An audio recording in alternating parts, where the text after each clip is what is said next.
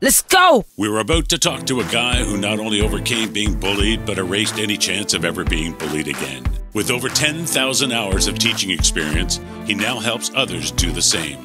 He used his experiences being bullied as fuel to become a 5-time Canadian Jiu-Jitsu champion, North American fearless fighting champion, and one of the pioneers of the MMA movement in Canada. And now he's here. Ladies and gentlemen, Joel Gerson. Let's go! Straight out of the T-Dot. That's what it is. Live from the 6 boroughs. Don't go nowhere. For sure. Welcome to Standing in the 6 with your hosts, Michael and Constantine. It's cold outside. It's really, really cold. And, I mean, this is the day that, you know... Oh, by the way, I don't know if this happened to you, but for us, they canceled all the bus lines. So we're scrambling this morning. Where do our kids go? Do they go to school? You got to leave work early, or you got to, you know, go to work late. It's just a lot of inconvenience happening here. Did you figure it out, or was the first world problem stress a little too much? I actually left it up to my wife, and oh, great. We're going to hope that she made the right decision. The master strategist. The master strategist, okay. Exactly. But it is quite the inconvenience. I think a lot of people just run to giving up too easy these days. Like, yeah, I know. Why can a bus not function in cold? It's true. Everyone needs a wife that they could just tag out to and just fly off and do a podcast. Exactly. There you go. There you go. But, I mean, that is just the least. I mean, look. Do we get the temperature yet? Official? Yeah, it's minus 15 right now. Sorry, can't we hear you? It's... Why not? Okay, now we can hear him, but it's not as deep. Usually the intern's voice is a little deeper. It is. Oh, that's way too deep. It's almost a little weird. It's minus 15 right now. Minus 15, feeling like...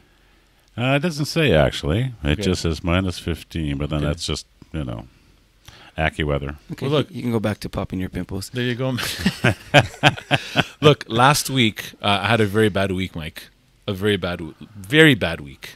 I'm not going to go into all the details of my week, but I will go into the climax of the week. Why, what happened? I'm driving, leaving the studios, driving down a street called... I think it's called Asimak or some weird name. That's your street. problem right Okay, there. I don't know. Nothing good happens on Asimak. Yeah, exactly. And as I'm driving down, bam, a truck reverses right into the side of my car, takes out the door, What? shatters the entire back end, and this actually happened. What do you mean takes out the door? Like actually like T-bones you? Like he's probably loading something, and he reverses as I'm driving, so it went hard, and the door completely got crumpled up, fell off. And it just so happened right in front of the police. Like, literally, they're just sitting there. Their cars are parked. So they saw the whole thing. I get out of the car now. They're sitting there, like, in the town after they do that whole bank robbery, and they drive the minivan across the bridge. Exactly. And then there's that cop who's, once they get out with their AK-47s and their non-masks, and they take them off, and they're ready with all the fresh cash. That's right. There's a cop who's watching a construction site. He does this. Exactly. But the thing is, they were sitting there, but they didn't see it. So what do you mean? That's That's exactly. That's the town. Yeah, exactly. Okay. So anyways, I get out of the car and they must have heard it. No, nothing. I actually on. approached them. I go, "Hey guys, did you see that? What? You have a Honda Civic. That's like premium metal. Exactly. I mean plastic. Yeah. Premium fiberglass. I couldn't believe how much that car crumpled. So let me ask: did you just take the panel and pop it back like Lego? No, you couldn't. It was all crumpled up like foil paper. Okay.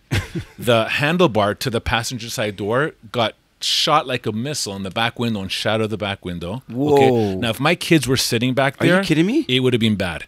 It would have been real bad. So I get out of the car now, go to the driver. Yo, what's going on, man? And he looks at me and goes... Did you say yo first? I think I said yo. Okay. Okay, I think I went almost a little street since I was on the street. Exactly. Recognize. Yeah. And he's like, man, what's wrong with you? You didn't see me reversing?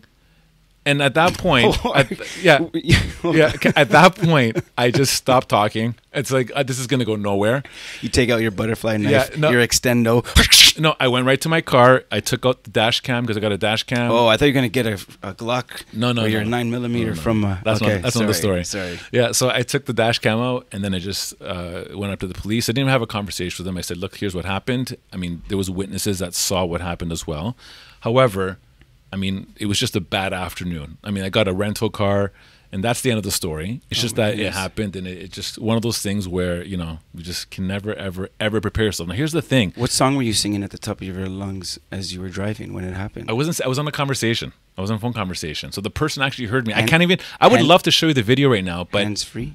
Hands-free. Hands-free. Now, the funny thing is that you're mentioning hands-free is Toronto, as of January 1st or 2nd, has put in these new rules now where actually the rules are the same, but the fines have gone up. If you're caught driving and texting or on the phone, I mean, with a handheld, whatever, you get some major fines. There's a lot of opinion on that. I've heard everything like, oh, man, this is preposterous. That's a cash grab. Yeah. Actually, you know what? I'll tell you this.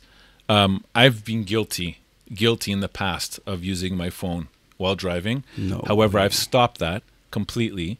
Is it because of for a day? Because no, I've stopped that completely because. Let me ask: is it because of the fear of that fine?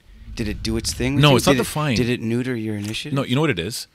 So what happened to me is I was actually, when that accident happened, I was on the phone, but I wasn't holding the phone. I had my earpods in. Okay, so I was actually completely focused. Sounds so whack. I know. I was focused. I was focused. Jerry, do you know what earpods are? What? Actually, they're called AirPods. I don't know. I'm just AirPods. Yeah, they're AirPods. Okay, you gotta explain. But AirPods are made by Apple, and you just stick them in your ear without any wires. You don't know what an AirPod is, Mike? Seriously? Please. Okay, and you just listen to for the listeners audios, and I mean audio or audios, music or audio, just through your AirPods. I'm still working with AM radio, so I don't know. It sounds good. Oh my goodness, my story's coming up too early. It's all good. Okay, so hey, nice. What is that? How to do yoga, Pilates, and deep stretching at the same time. Yeah, exactly. It's pretty good. It is. We'll talk about that a little bit. New beginnings. But anyways, in a nutshell, it was a traumatic experience, and it just kind of reinforced why it's so important, why people are not driving and texting or being distracted in general. Not that I was actually very focused, and this came out of nowhere. However, I'm glad that they have actually increased the fines, and I'm hoping that it's going to put people in check. However, if people are still to this day driving intoxicated, that to me blows my mind. Let's go! It's kind of scary, someone being drunk getting behind the wheel. Yeah. It is pretty crazy. It is. Now, look, that's like extreme, but some of these fines, it's like everything from distracted driving. And I read a description. It said it's not just your phone. It's anything. It said that even if it could mean eating a burrito. Yeah. And when I read that, guess what? I actually, on the regular, would eat a breakfast burrito while I drove in the morning. Yeah. But hold on. Man, the fear of God struck my heart. I was like, it's like the article was written for me. How did they know that I eat burritos? Look, I've seen people drive with their knees while they're having a bowl of porridge. Okay? No, I'm dead serious. I'm dead serious. And you know him very well as well. I know who it is? You know who it is. I have no idea. Don't say who. I'm not going to say Tell who. me after. Are you kidding me? Yeah. And I couldn't believe what I was seeing. Okay, so look, apparently people are shaving while they're driving. They're Jerry, putting on lipstick. Yes. How could you? How could you? No, I don't do that. I have a sandwich when I'm on the road. Yeah. I don't. I keep it simple. But look, no soups. Okay, hold on. So the bowl of porridge, like in the hand. Literally, and they're eating it as they're driving with their knees. Okay. Look, if we're gonna go on technicalities, anything that you do other than your hands being on the steering wheel is going to be a distraction, right? So if you go to open that piece of gum and put it in your mouth, you're not looking. What if you want to signal?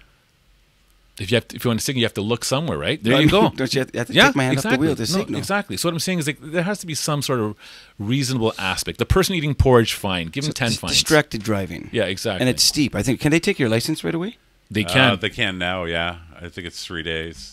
Really? And points. Look, it's good, man. I mean, you know what's funny about that? On the drive-in, it was a little mad because the people on Mondays are just stupid when they drive. It's like they forget. It's almost like 24 hours of not driving because they didn't do much on Sunday. Yes. They forget Monday, the madness.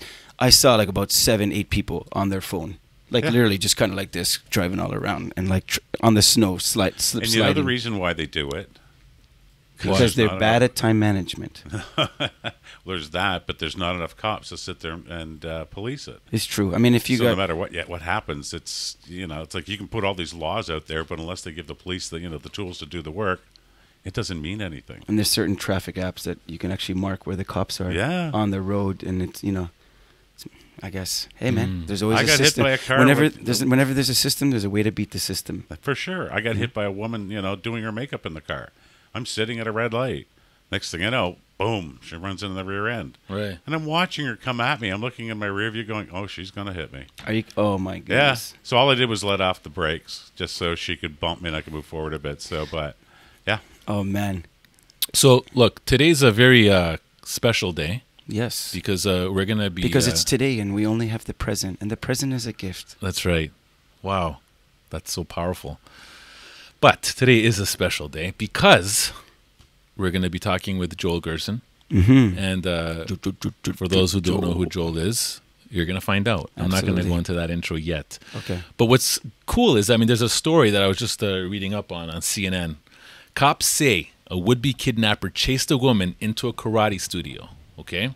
Okay. And it says that was a bad move, and it was, because he literally was trying to assault this woman, and I mean, you'd think I'm running into a dojo right now. This is like the start of Karate Kid 5. Yeah, exactly. I'm running. I'm gonna stop what I'm doing right now, but you can just quickly, picture as he runs in to try to do this, he just gets completely disintegrated. Is that what happened? Yeah, he got beat up. Yeah.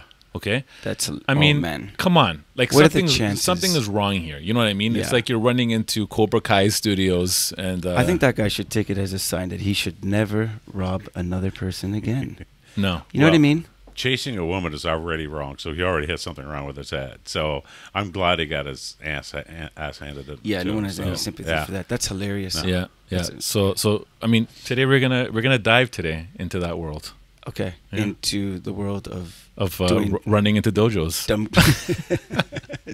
Wasn't there a show about dumb criminals? Something like that. Yeah, I think there was. I think Forgot there what it was. was. I mean, there's a lot of. I was stupidity out. I going was on. out like building libraries and orphanages. So I don't know. That's right. I never That's watched right. television. That's right. Okay, really cool. Yeah, Joel's a really great guest that we're privileged to have on. Super cool dude, everyday guy who's accomplished extraordinary things, and that's kind of, it's always a treat. You know, our hope with the show is just to really, connect with people, see what they're doing, and really see what they're about. Yeah. You know. Yeah. So should we bring him in? Yeah, sounds good. Let's go. Thanks for coming in, guys. I really appreciate you guys making it in with this weather. Thanks for making the time for me today. Oh man, thank you so yeah, much. Joel. It's absolutely. a privilege. I know all the buses were not working, so Oh yes. you guys had to Uber exit. Yeah. Yeah. Uber X, that's the Actually, with you guys, the security company, you guys probably was like big Suburbans coming in, people thinking you're like CIA and Yeah, stuff. with the big chains on the tires. Yeah. yeah, we do have one. We do it. We use it primarily for TIFF, and it's funny when we're in it. People think that they think the president is in Toronto. But they think he's the president because you're wearing sunglasses, or they think Yeah. that you're the celebrity. How does it work? Like, who thinks, like, who gets the security and who's the VIP when you guys are together? I think both of us are the spouse. Who walk? Do you guys walk beside each other, or does somebody walk in front of the other? Oh, these are good questions. They are. Oh my goodness. Yeah, they are good. I'm turning the tables here. Yeah, I Yeah, never exactly, never paid actually. attention to Uh, that. But because 2019 is the year for us of deflection, we're gonna deflect that question. And their prescription. Are they? Yeah. I got glasses for the first time last week. Yeah. Oh, nice. Prescription, yeah, for Really? reading, yeah. For the first time. Yeah, because I'm reading on my phone too much. Nice. Yeah. I got old.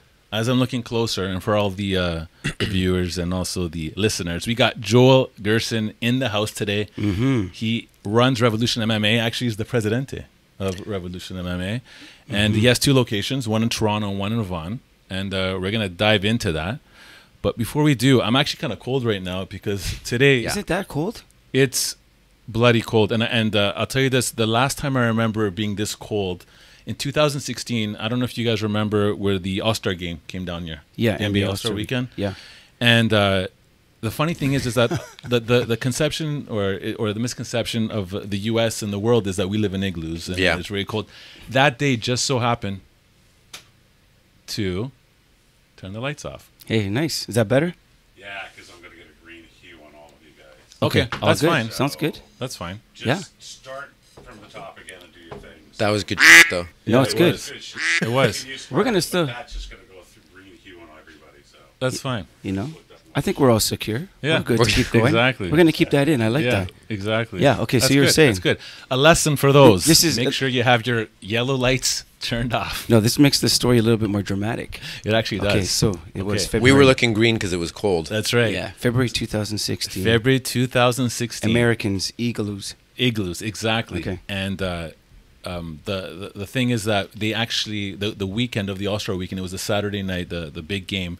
We actually had record-breaking, never seen before temperatures. I think it was like almost minus 40 that day. Mm-hmm. So we hit every single, stereotype that, we do have that temperature.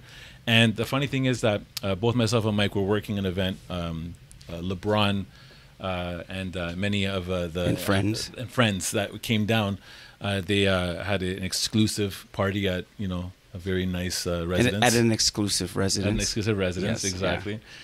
And man, I remember both myself and Mike had to stand outside the house because it was so exclusive, making sure that only the right people made it there. And 12 hours in minus 40. Come on. I mean, it was just unreal. I had to go and buy like thermal this, thermal that. It was insane. Dude, the parking lot down the street is under construction. The other one was full. I had to park 2 blocks away. I almost canceled on you guys. Oh yeah. I'm like, is it like, I don't know. It's just the cold though. But what's your true take on the cold and missing out? I mean, do people miss a class ever because it's cold? It's funny for me, like when I get to the gym and I see people, first of all, there's 2 things, like one when it's cold and the other thing when it's snowing. I always laugh when it's snowing because people start to freak out. Like I get calls from my managers, are we going to close today? And I'm like, just because it's snowing. I want to stay open. Right. I want to stay open and, people better show. Yeah. It's different though, because I grew up, like my instructor was a hard ass.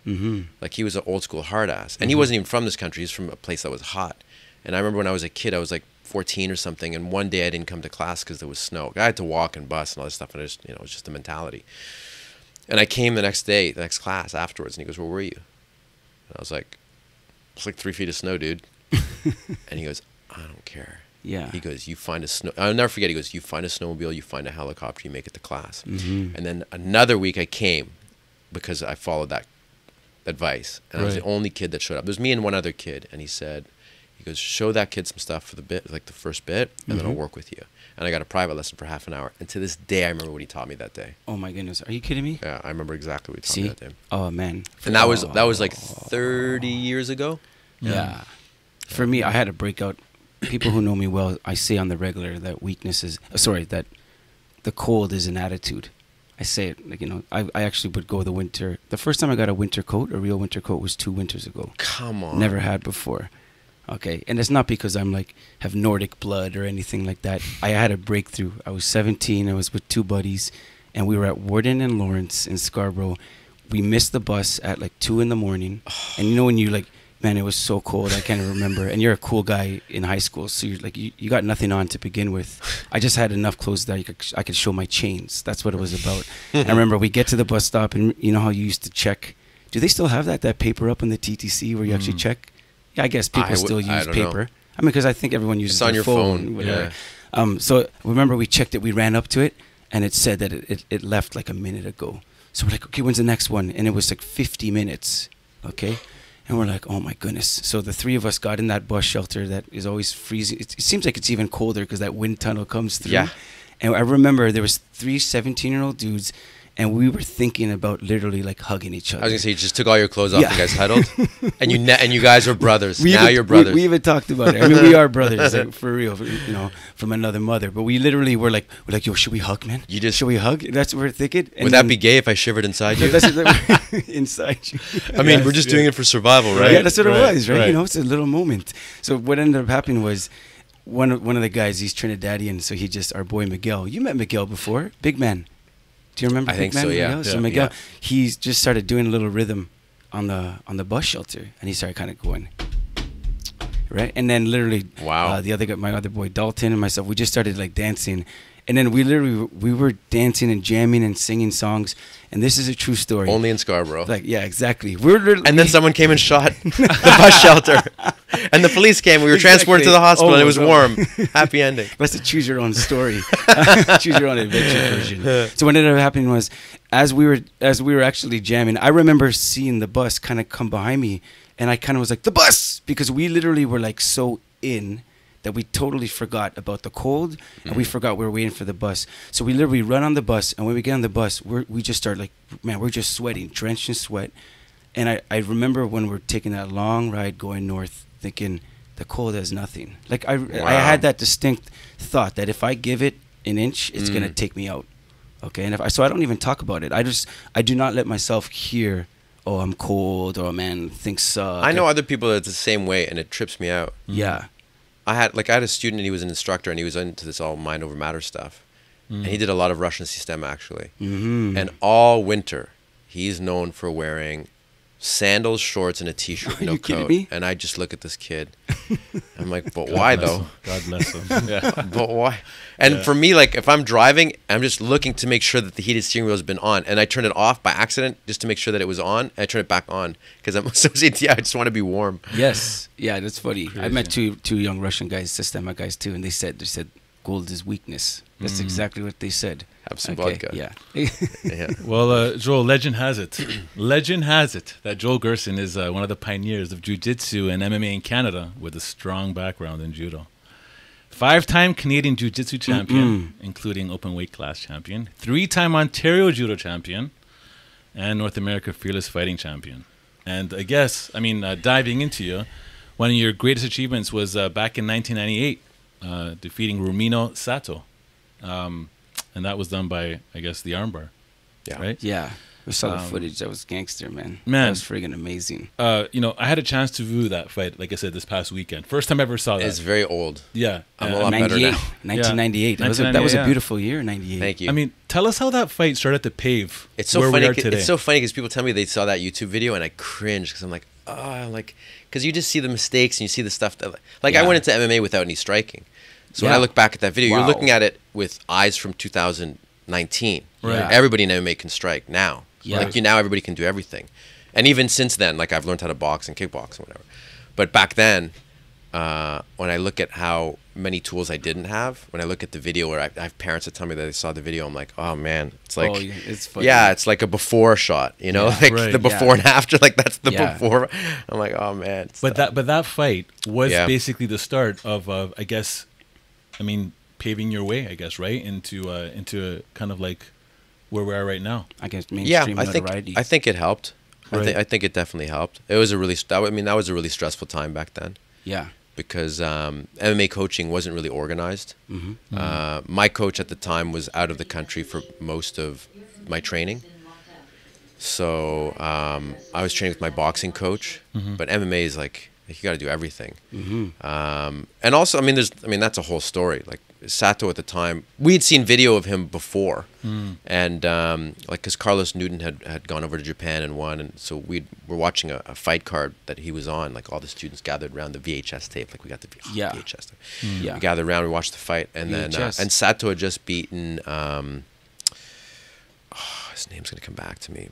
Somebody that was really well respected at the time, like a major guy, and he was undefeated at the time. He was undefeated. He was on a 10-fight win streak. Yeah, and it was all flashy, really crazy submissions, like flying triangles and arm bars, finishing. Wow. And he finished BJJ black belts with submissions and stuff like that. Yep. So, anyways, my coach had just literally said, he goes, "Don't worry, you won't have to fight that guy."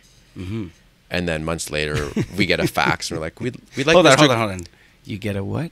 A fax. Okay. I know, right? What's that? So for the viewers and listeners, a fax was even at the time an outdated method of transporting information, but it was the best of the worst.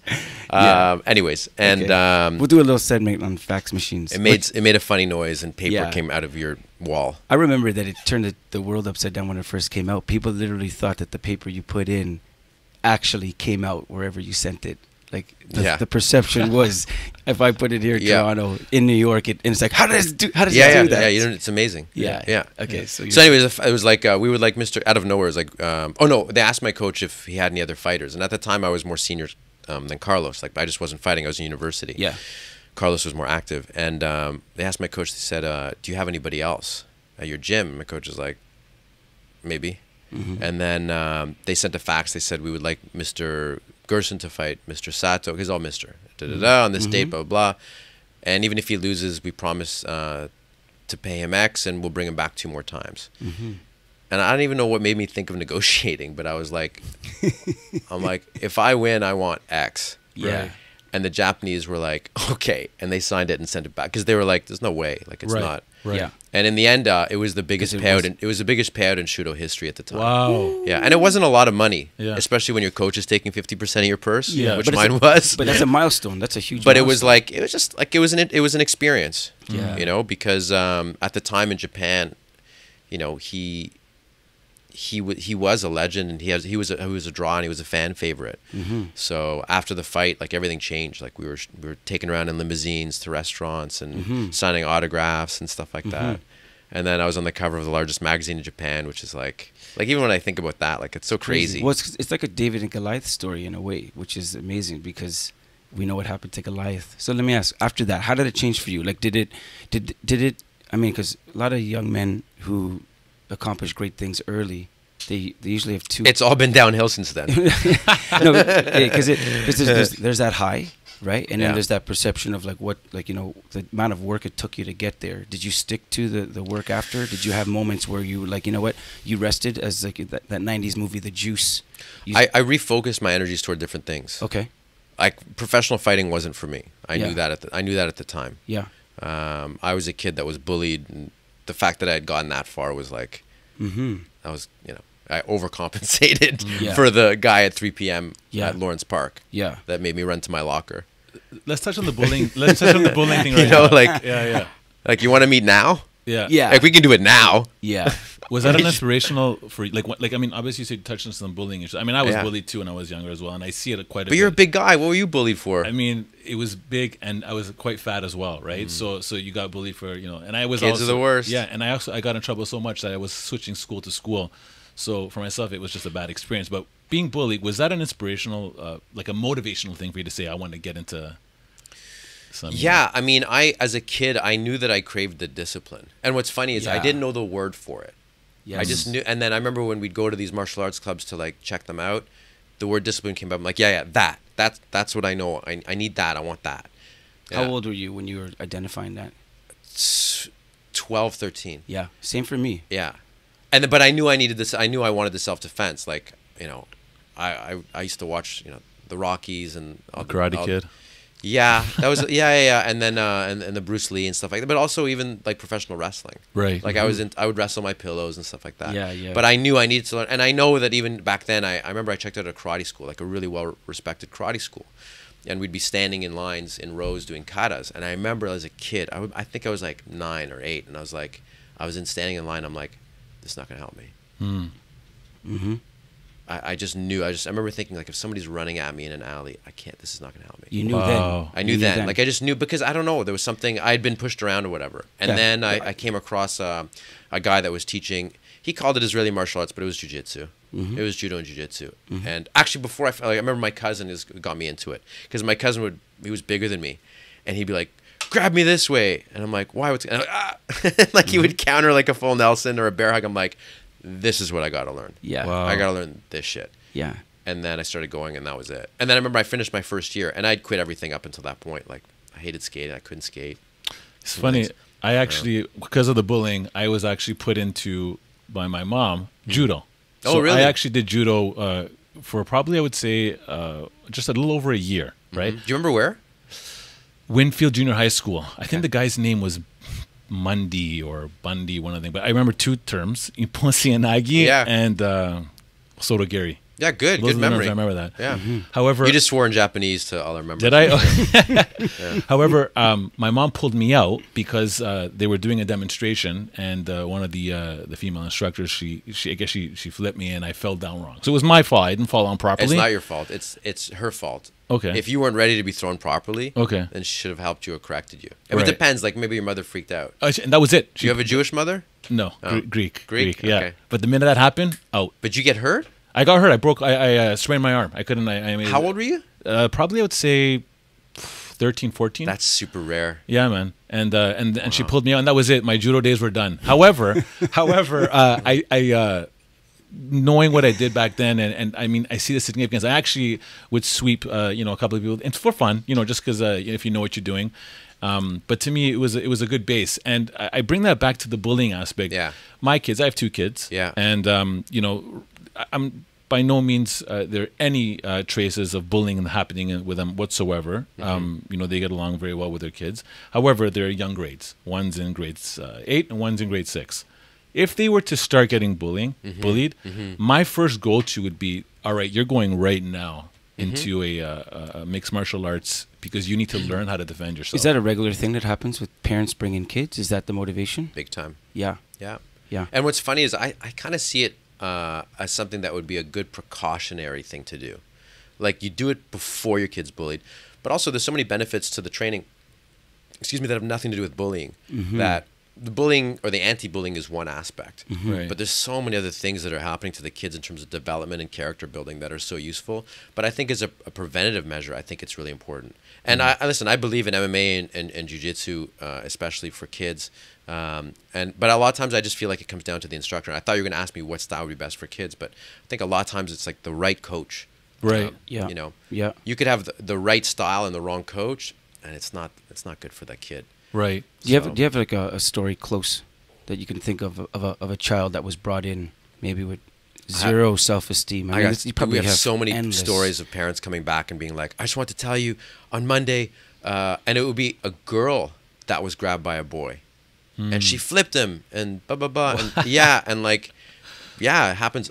It happens like every couple months. I can You have to imagine. understand, between both schools there's a lot of kids, but it happens a lot, and those are just the stories I hear about. Right. And what's great with it's the same thing like any kind of school. Like, as soon as kids find out that your kid or you as a kid are training, it's suddenly like, oh, okay, let's leave him alone. 100%. Like, he does MMA. Right. I'm not gonna. No, he for does sure. Brazilian Jiu-Jitsu. And like, there's tons of videos you can kind of pull up online where you see that stuff. I mean, I remember vividly a kid in my school where it was exactly what you just said. Oh, you don't want to mess with Jimmy. Yeah. He knows karate. Yeah. And that was it. You don't mess with Jimmy. You know what I mean? I mean, for all I know, he could have sucked, right? But, you know. I remember I went to nationals for judo when I was in high school, and the thing with sports like that is, it's not like in the morning announcements, all the team sports, how they did on the weekend gets announced. So it was like, oh, the volleyball team, yay, and basketball and rugby and blah blah. But everything that you're doing extracurricular, nobody knows about. And I was like, I gotta send a message. So I sent a message to the office that I was going to junior nationals, or I'd gone to junior nationals or whatever, just to let everybody know, like, okay, just in case you were thinking about to plant that seed. This is what's going on. Working strategy from them. That's good. Marketing 101. I know. You know, like, Get the word out. So what would be the message that you would have for parents that are having a bullying issue right now? We're actually going to be talking with a guest down the road that, you know, is all about anti-bullying and stuff. But the message that you would give parents that's saying, I'm having issues right now. My child is getting bullied. What do I do? My experience, administration can't handle bullies. Other teachers can't handle bullies. Principals can't handle bullies. I think bullying is handled at the same level that it is started. In other words, it starts with the kids and it has to end with the kids.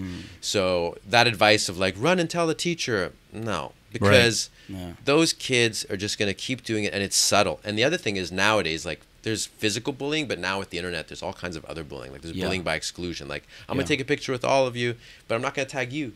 You know what I mean? Which is subtle. Like, that's like some nasty stuff. But in terms of like the physical stuff, as a kid, you sometimes just got to take matters into your own hands and then deal with the consequences. Well, the teachers, just like parents, I mean, I can tell you this. When my kids are going off and fighting, I just stop listening. So imagine a teacher, you know, madame, this Billy keeps on bugging me. Eventually you shut off. Yep. And then things just get worse. But the other thing people don't realize is it is part of growing up. Like, you'll never get rid of bullying. You'll get rid of degrees of bullying.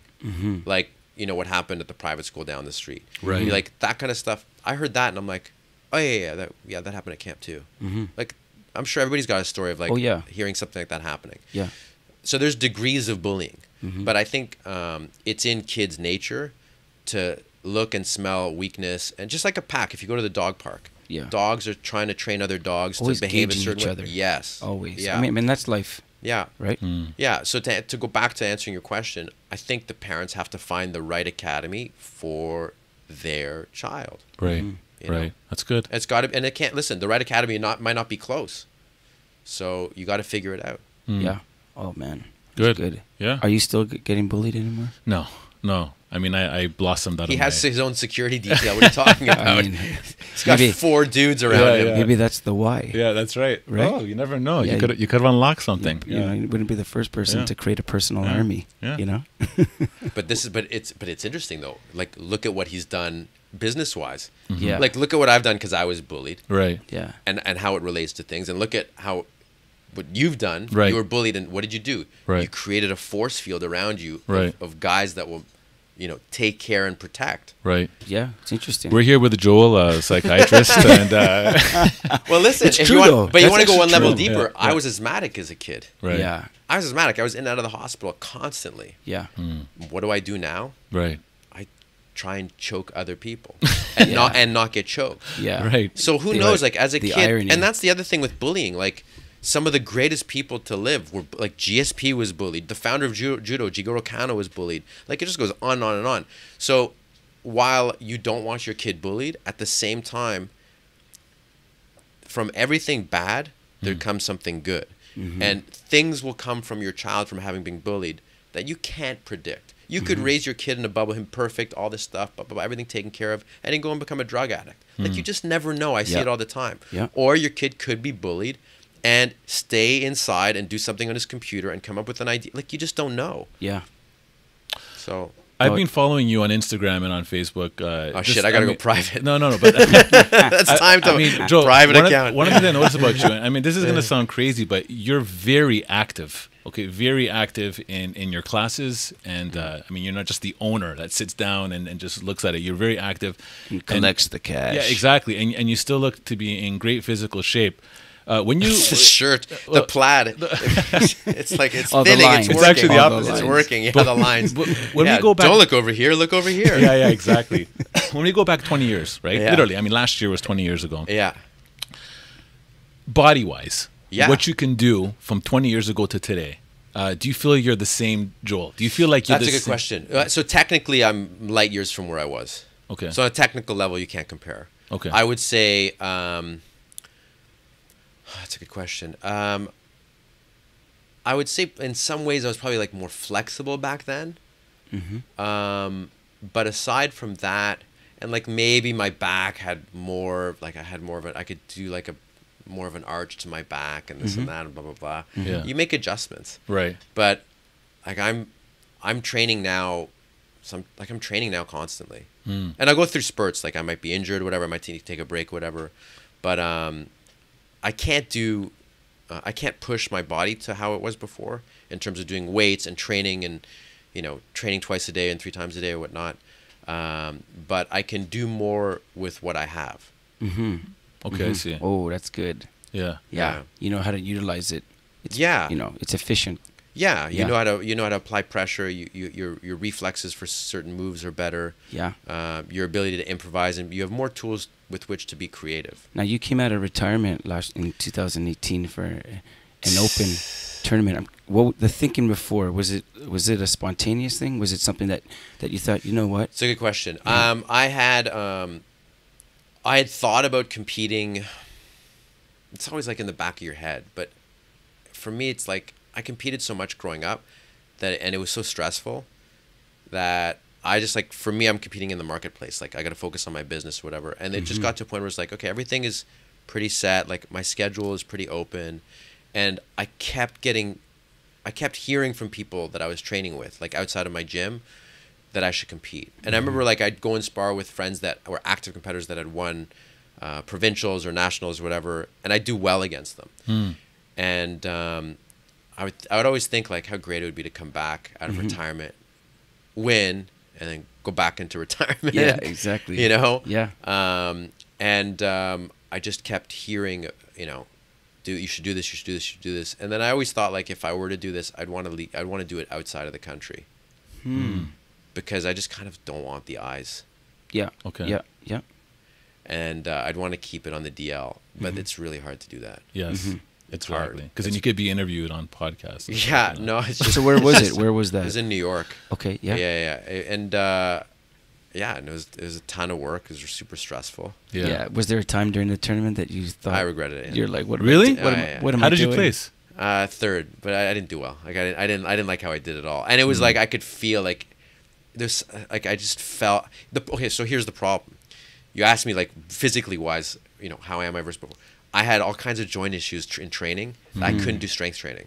So I couldn't do any push-ups or pull-ups. Like when I say any, like I tried to do 5, but the pain was unbearable. Like just Tendinitis. Tendinitis I've had and that before. shoulder Not fun. impingements and stuff like that. Yeah. So I would do jiu-jitsu, because once I was warm, like I'd be okay, I could roll. Yeah.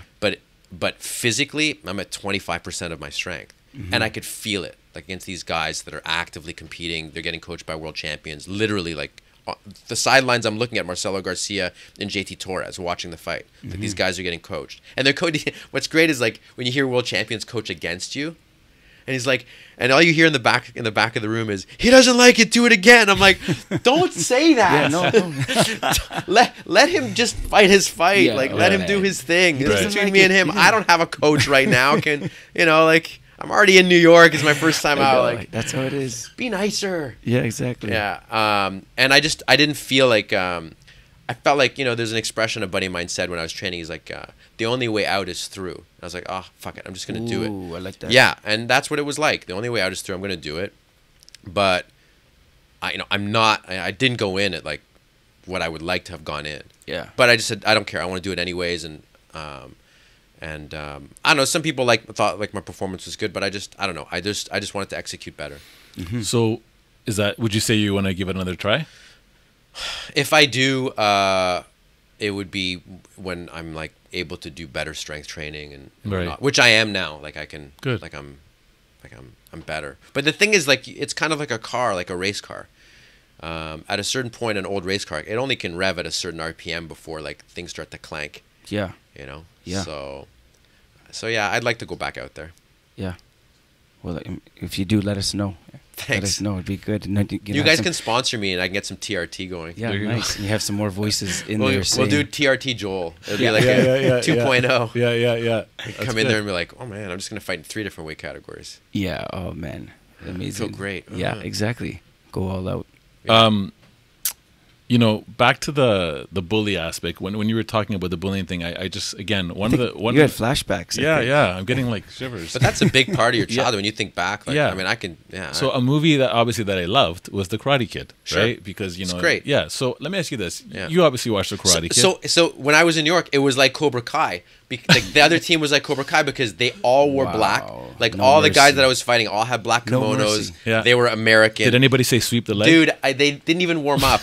I'm like, I have broke this sweat. I'm just seeing these guys sitting there. I'm like, aren't you gonna warm up? Right. Like, and they're just chill, like as if it's just a regular Saturday afternoon in their backyard, which it Wow. was. Yeah. Yeah. But it was totally like coming to Cobra life. Kai. Wow. Yeah. He doesn't like it. Do it again. Finish him. He's had enough. Well, Yeah. Well, yeah.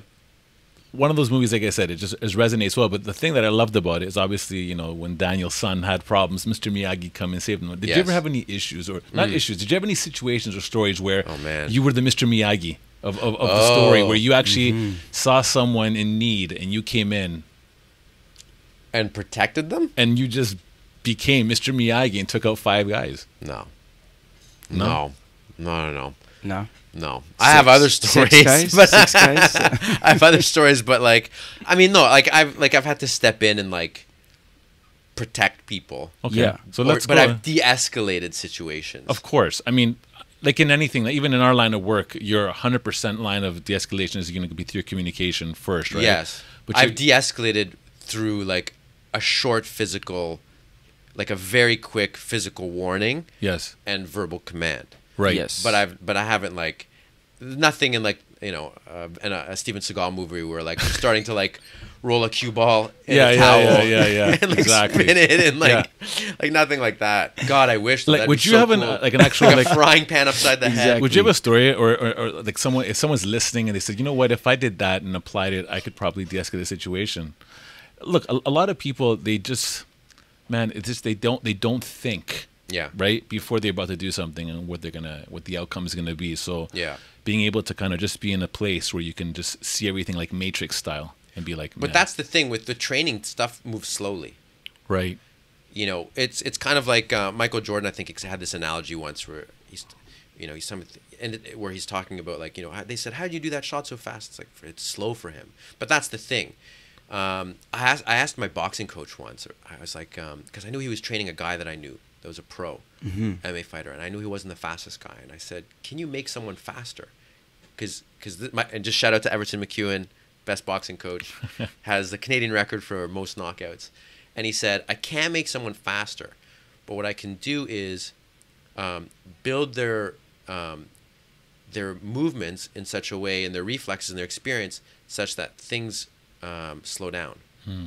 And for me, when I'm fighting, when I'm rolling or whatever, I kind of use the analogy of a movie. And you have a movie film. There's all these little windows of film, so you can, when the movie is going, you don't see the film. But when you're in the moment, when you're in that flow state, those little tiles appear slower for you. And I think that when you're trained, when you're in a street situation and stuff starts to happen, you react and you respond in ways that average people can't comprehend. Right. So this is where the self-defense becomes tricky from a legal standpoint, because something might happen and you might take somebody out. But you saw the guy raise his hand about to lunge at you. But the other person didn't see it. So all they see is you attacked him. Right. Yep. So these are all things that you got to take into consideration. Factor, yeah. Oh, I like that. The frames slow down. Very It's pretty interesting. cool. Yeah, really cool. Yeah. Something for me when it comes, I'm no stranger to conflict and street fighting. My bullying story is I was always pretty. I was always an aggressor, and because I was an aggressor, and I accomplished a lot really young. Whether it was in school, playing piano, doing sports, art, whatever it was. At some point, I became the show off, and I remember I wasn't even trying to. I was like, when I'm doing something, I could be so in, the fire alarm could go off, the building could be on fire, and I don't even know because I'm so focused. It drives my wife nuts, but it's my secret sauce. In that focus of whatever my endeavor was, I did well. Yeah. And that next circle just said, this guy's showing off. Look at this guy. Yeah. We're just asked to draw a picture, whatever, Michelangelo here, whatever. And it's slowly, and then by the time I was like grade 5, guys had enough, because there's a true story. A lot of the girls liked me, okay? And I remember in grade 5, an entire class, all the guys in that class, because we had to split grade, they made it their mission to make my life hell. That's what they said. And I got in a fight every single recess. Oh, wow. Every recess, I just knew I got ready. But I'm not, like, people who know me, I don't back down. That's good. For anything. So I remember, like, when I look back on it, it was crazy that at some point I realized I'm going to get through this. I'm going to get through it. And I remember, no joke, I remember one recess where I came running out the portable, because we had both portables opposite. Remember the portables? Yeah. Yeah. I think You run out, you're already in a field. I was Right. and I was ready in a frame of mind Yeah. to throw down. And I remember running down the stairs, and the guys coming out and they're joking, and I just attacked the first 3. Okay, and I just switched the power, and they were just like, what the? And then I was crazy. I was that guy. And what ended up happening is the word spread, and then all the grade 8s are like, yo, come chill with us. Oh, wow. Okay, and it literally, I was the grade 5 Wow. that they wanted around. Okay, which led to a lot of other problems. That's amazing. So we have the opposite story. Yeah. So I got like adopted by the grade 8s, which is funny, and then they actually would always bring me in the schoolyard, and the teachers and I was way undersized. So like, what's that grade 2 doing over there? That's and funny. they'd be like, get over here. Right. Does that mean you got grade 8 girls? No comment. No comment. Wow. Okay. Yeah, I mean, maybe we. Dude, you're my idol. I couldn't get a grade 8 girl if I was in grade 9. I'm like, back then. I know. I have the opposite story. I had the path to my locker, to my bike, to home mapped out. Wow. I knew which books. I was sitting at my desk. I knew how quickly I had to get out of class. I knew the path I was going to take to my locker. I knew which books I'd need to leave in my locker, because the books are like heavy. Right. Which books I need to take, which books I need to leave, how I was going to go, blah. I would literally be, not just at my locker, I would be at my bike unlocking it before kids were at their locker. Oh my goodness. Just so I'd have a clear path. Wow. Yeah. This is like elite protection. This is like the never-ending story. No, it's true though. I mean, that's how. The never-ending pussy. Yeah. No. But the movie, The Never-Ending Story. Remember the kid was running in that little Snuffleupagus? Yeah, there's like some weird llama. Yeah, exactly. What is that thing? I don't know. Yeah. These 80s shout-outs. 80s shout-out, exactly. No, what's amazing about, look, for protection, elite protection, the principles of it is you can't hit a target you don't see. That's one of the ones. So a lot of guys come into this industry, or the security industry, high-level security, and they think that they have to be some master weapon, that they have to be able to just like headlock 20 guys at once. And But the greatest asset is strategic thinking, which you were already exhibiting. Like I Or mean, it's to factor AKA in survival of the fittest. but that's what Right. it is. It comes from there. Right. You know, Yeah. it's not just like, you know, okay, I'm gonna do this and that. It's actually grounded in reality. I think that's what's really cool about the practicality. I say this. That's what I really respect about you. Kind of, you know, the martial art world. You're inside it. You're in the middle of it. There's a lot of, I mean, in the 80s, anything that the martial art world threw at us, maybe because of cinema, we just believed. Yeah. And then slowly, we started to see it. Like I know so many guys that said, "Hey, I'm a black belt, this and that," and they got smacked around. They got beat up all the time. Oh, yeah. Like all the time. Okay. And this is before that they could put on Instagram all these videos of them doing some fancy katas and kicks and breaking things. I say that because even working in security, I've worked alongside guys who all the time would talk about their martial art training, and when something happened, they ran. Okay, that's the truth. Other times they froze. Okay, and other times if they got hit, they couldn't recover. Okay. Yeah. And so let me ask you about that. The practicality. You learn something, you train, and then there's an element of testing. And then there's testing in a static, sterile environment where it's safe. Yeah. In the dynamic of class. Yeah. And then there's the real world. Okay, so it seems that you were able to kind of start your journey understanding where the ground is. You know. So John Danaher, and for those of you who don't know who John Danaher is, he's a black belt under Henzo who's considered right now the Hannibal Lecter of jiu-jitsu. He's like a great mind of the mixed martial arts game.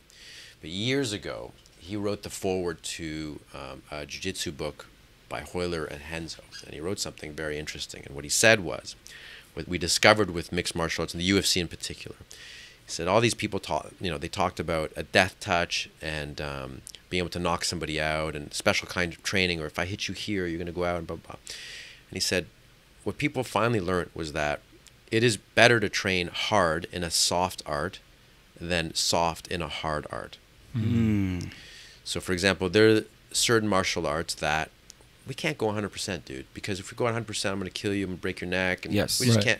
can't do it. Yeah. Then there's other martial arts where you can train hard every day. Like in Brazilian Jiu-Jitsu, we go 100% every day. I'm going to try to armbar, you're going to try and choke me, we're going to try and get on top, try and get dominant position. So it's better to train in that context than in the context of that kind of superficial bubble. Yeah. But I have a footnote to that. Brazilian Jiu-Jitsu is not for everybody. Mm-hmm. So it's better for the average person that can't do Brazilian Jiu-Jitsu, for example, to then train in that other art. Okay. What would be something that you'd recommend for someone wanting to get into like a pick of the MMA world, something in defense, like to be able to de-escalate? Would that be jiu-jitsu, or is there something I else? think a de-escalation is a verbal conflict. De-escalation is an Yes. energy. Right. Yes. And that energy can come from training and experience, or it can come from growing up with two other brothers. Right. Yeah. You know what I mean? we Like talked it, about you, that, yeah, you can source it from different places. Mm-hmm. But I think like martial arts that I like for street situations are Muay Thai, Krav Maga, depending on the instructor, because there's different instructors, different styles. I find like everybody's different. They have like their own flavor, depending on how it's trained. Judo, obviously Brazilian Jiu-Jitsu. Boxing is really good. Mm-hmm. Like you can Footwork. take just timing, reflexes. You know, say what you want about developing a knockout punch. It's not everybody can do it, but I've seen guys take out 3-4 guys just with punches. Like Yes. you can, with that range. Yeah. So I think anything that is I think the arts that can be done as a sport are ideal. Mm-hmm. Now, there's a lot of MMA gyms in the city, Yeah. a lot of them. And, obviously you have two locations. You got one in Toronto, one in Vaughan. Yeah. And, you also, your gym has gotten quite a little bit of notoriety, right? You have a lot of, celebs that have, reached out to come down, people of influence. What makes your gym different from other MMA gyms? That's a good question. I want to say everything. I think a big part of the gym is the culture. We don't have a meathead culture, so a lot of gyms they really wanted to focus on building fighters. And the problem that I have with fighters is they beat up the regular people. There's nothing wrong with fighters if that's who you want to attract. Right. But I like the regular people that want to do it as a hobby or recreation or as a method of getting in shape. Right. You know, like we've had guys come out of, you know, divorces just destroyed. Mm-hmm. And they start training and like they quit smoking, they lose weight, they get a girlfriend. Right. You know what I mean? Right. Like, people turn their lives around Right. in all kinds of different contexts. Right. So I think So the average person looking to upgrade versus I think our approach to everything is different. Like we're very professional with respect to everything. Like we try and answer the phones a certain way, we try and greet you a certain way. Yeah. The instructors are teach classes a certain way. And don't get me wrong, there's lots of great instructors around the city. There's other great gyms as well. It's just I kind of like to take a holistic approach to everything. So it's not just this. It's, well, everything has to be a certain way. Right. Yeah. It's a full experience. You definitely get that. I know, like, with your place being professionally cleaned, it's spotless. There's order. There's just things that you'd think, you go to the lockers and the change rooms, and it gives you, it's everything that you would want it to be, which is amazing. Thank you. Your tuck shop, everything, like, it's kind of like incredibly thought out. That's what's amazing. For what we do, we always try to do it by design. That is not by accident. Yeah. That people come and they have this experience, and when you walk in your facility, you see that care. You definitely thanks. see that care. And then if it's in the bones and the mats and the towels, then it automatically translates. You'll think, you know what, I can trust these instructors. You guys remember New York's reputation decades ago? Yeah. Crime, Yeah. all that stuff. And so what happened? You guys don't remember the story? What happened? So Refresh my memory. the mayor said, Yeah. they did studies, the sociological studies. They did studies. And so what happened is it was all the kinds of little things. They realized that people were jumping turnstiles. Yeah. So who's jumping turnstiles? Started looking to who's jumping turnstiles. And the subway cars were getting spray painted. Yeah. So it was an environment that people didn't give a shit. Yeah. Or they thought they can get away with it, or they felt that other people didn't give a shit. So Yeah. it just was a slippery slope. Right. Yeah.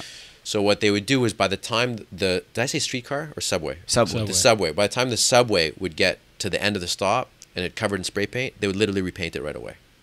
Wow. It was repainted the same day. Wow. So the car would go out, and all the guys that had spray painted, they're like, It's done. it was Yeah. it was a waste of time. Yeah. So that started slowing down. So then everybody started respecting the space more. Yeah. So what I tell my managers is like, I said, see that light that's hanging? That's the beginning of the end. Mm-hmm.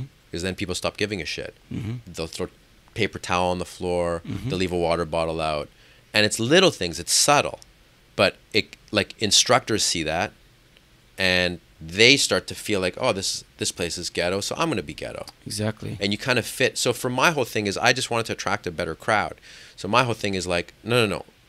The standard should be higher. Everything should be a little bit better. And then people just carry themselves differently. Yeah. Versus good. neglect, right? I mean, Yeah. all those things are signs of neglect.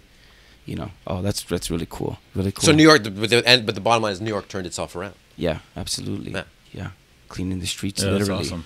That's Yeah, I awesome. mean, that's why they do this. Like, they transform that park or that basketball court. It all matters. It all Because then the matters. neighborhood starts to take pride in it. That's what it is. Yeah. Right. Yeah. So what's the next big move?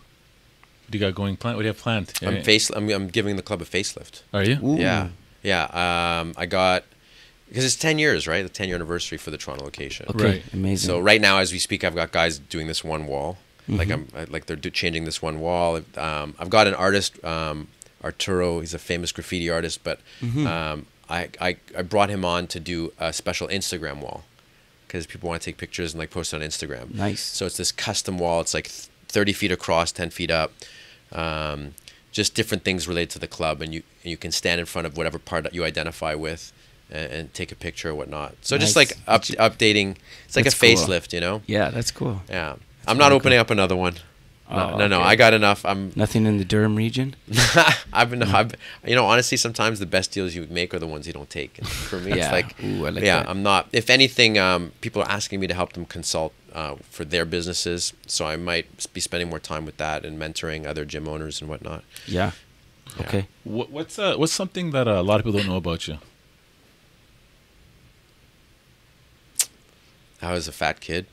Yeah. Yeah. Yeah. Yeah. I was a chubby kid, Yeah. and so my dad was a professor. Mm-hmm. My dad was he was a PhD in 18th century French literature. Mm-hmm. So I'm kind of a nerd. Like it's kind of in the family. But we lived in France for a year when I was a kid in the south of France, and then so we were in the south of France, and I basically lived off of like baguette and my mother would make homemade mayonnaise Yeah. with like garlic. It was like an aioli. Yeah. And then we moved to the Middle East for like 4 months. So I was eating shawarma every day. And the shawarma there is not like the shawarma here. Right. They compete against each other. So you can literally like have eaten 2 bites out of your shawarma, and it's all you can eat. Like you can keep topping up. Right.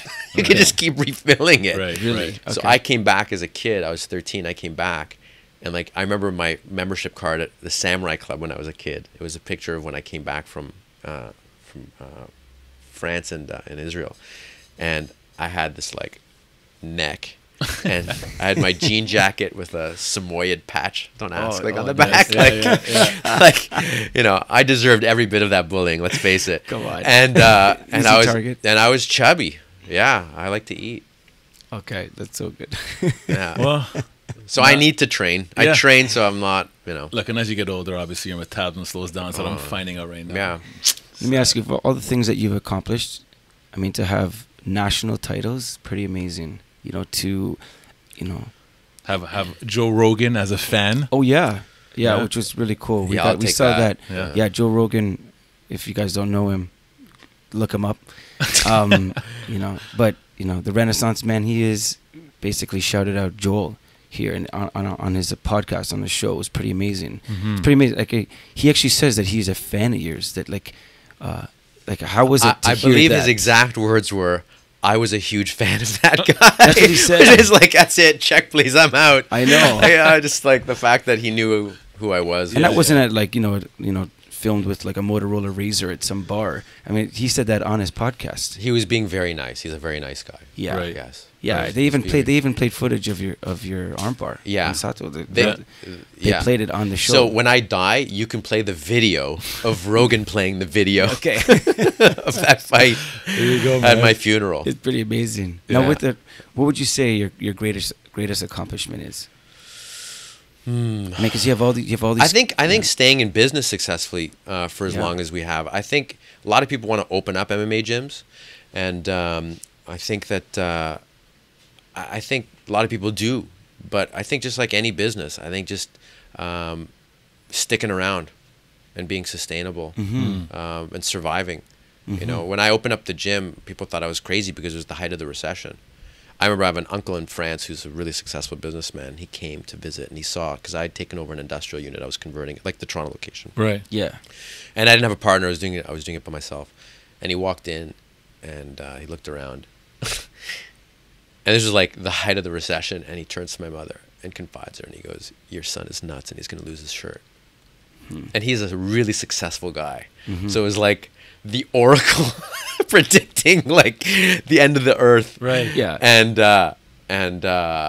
just like being able to like prove him wrong. I had another uncle that also said, "Don't do it." Yeah. Who's also a businessman. He's like, "Don't Wow. do it. It's not a business." Da, da, da. So just kind of like proving them wrong in a sense, but Yeah. just surviving and making a good life out of it. And I like the atmosphere that I've created there. I think there's just a great vibe for families and guys. And like I remember there's days where we were supposed to close for like family day or whatnot over the holidays, and I'm like, no, I want to go and teach. That's good, And I'll man. message my students, I'm like, yeah, anybody want to roll? Like, because it's just a great vibe. Yeah. Well, Joel, I mean, obviously you've been around the world. You've trained. I mean, obviously, as Mike said, 20 years ago to do the comeback last year in New York. I mean, you've obviously opened shop in Toronto. Have you ever thought about opening outside of Toronto? Like, why Toronto as a main market? So I have American citizenship too. Oh, so I have nice. friends that are just like, "What are you doing here?" Yeah. Yeah.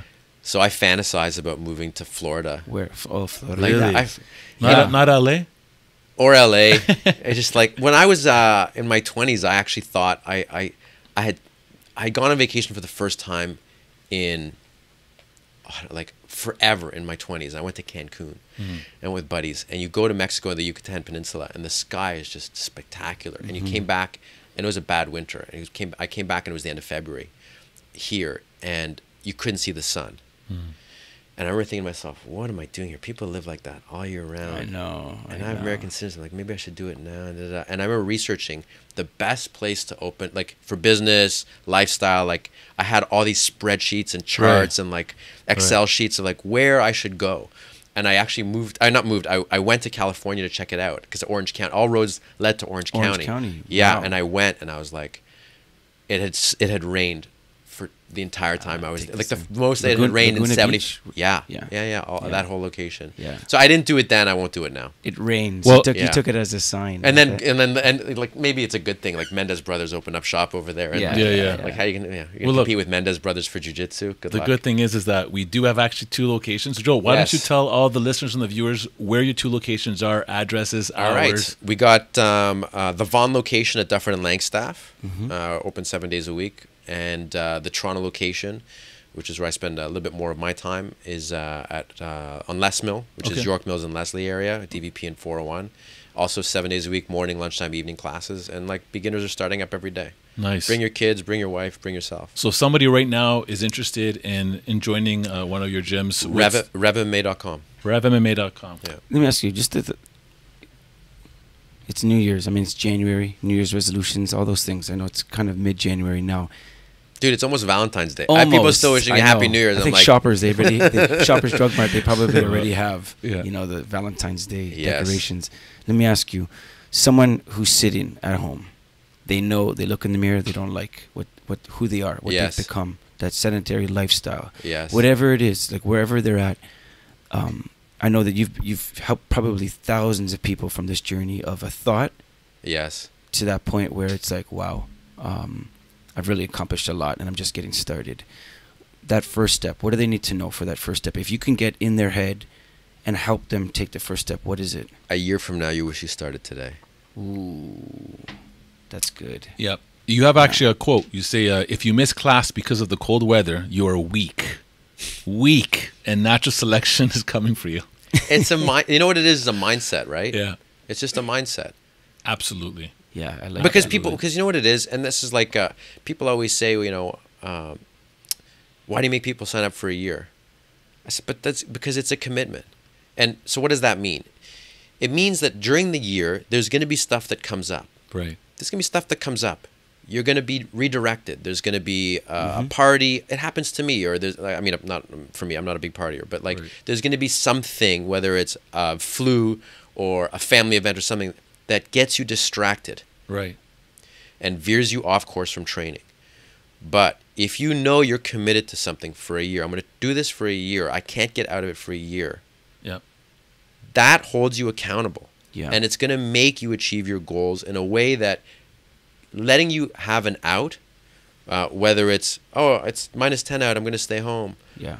You're not going to achieve what you need to achieve and what you want to do. Or if your membership's month to month, then it's like whatever, easy in, easy out. Right? Easy in, easy out. No. It's like a school.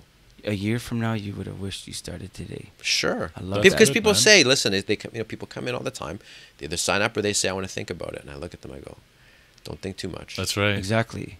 It's an excuse. Excuse, right? That's good. Yeah. I think, it's the kind of thing that sometimes people need to be convinced of stuff. And in the end, they benefit from it. But it's our natural reflex to resist change and to resist what could be sometimes difficult work.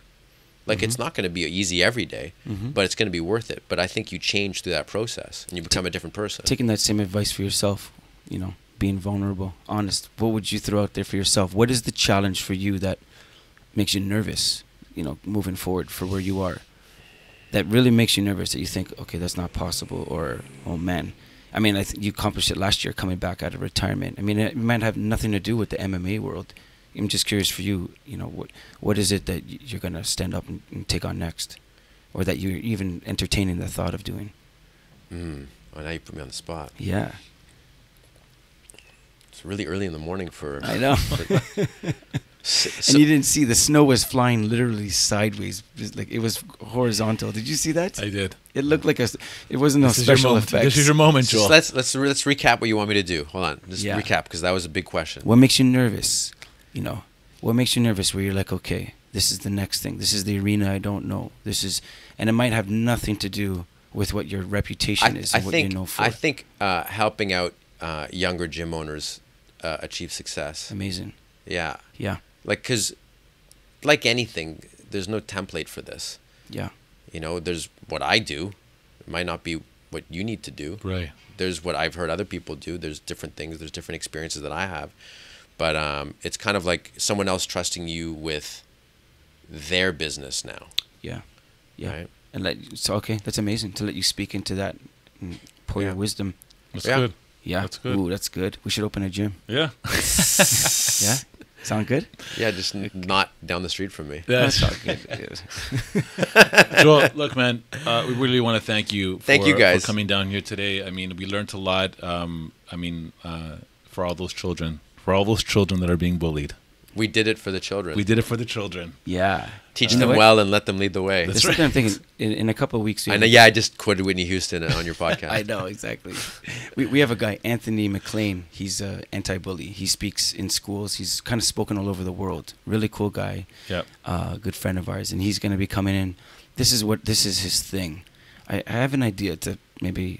Fuse something together? Yeah, something. I'm something. down. And it's just, Yeah. Would you be down to actually? Would you be down to an on-location shoot one day at your gym? Of course. I mean, it's always spotless. It's always ready for set. Because we know you're coming. We're like, oh man, there's squeegee. a movie. There's a movie coming out right now by 20th Century Fox. What's it called? The Night and the something. I'm not even good at what the title is, but it's in the theaters coming out, and it's all about bullying. It's Really? So they reached out to him and said, "Hey man, would you mind doing something since you're all about the bullying thing Sick. and stuff?" But I'm down for that too, man. I think it'd be it'd be amazing. cool. Yeah, it'd be for sure. amazing. Let's take a stand for that because Yeah, maybe we'll pick a pipsqueak and a bully. Yeah. And put them together. Yeah, that's We right. train. There I you like go. it. You know what I Yeah. mean? We'll shake it up somehow. Amazing. Okay, cool. It's good. Cool. Thanks, Well, guys. thanks very much. I appreciate it, man. Awesome. Take Yeah, care. sounds good. And we love pipsqueaks. Okay. Absolutely.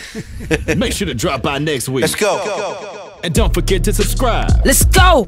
It's time to give a shout out to our sponsors. This podcast is brought to you by Sentinel Security Plus. For all your premium security needs, visit sentinelsecurityplus.com.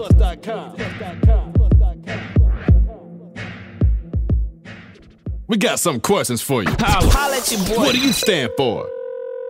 Hey Constantine, it's Mike. Hey, what's cooking good looking? I know the perfect guest for next week, Joey Salmingo. Oh, that's the TV host who's done everything from the shopping channel to working the red carpet at the Oscars, man. Did you know he's dropped everything in honor of his sister?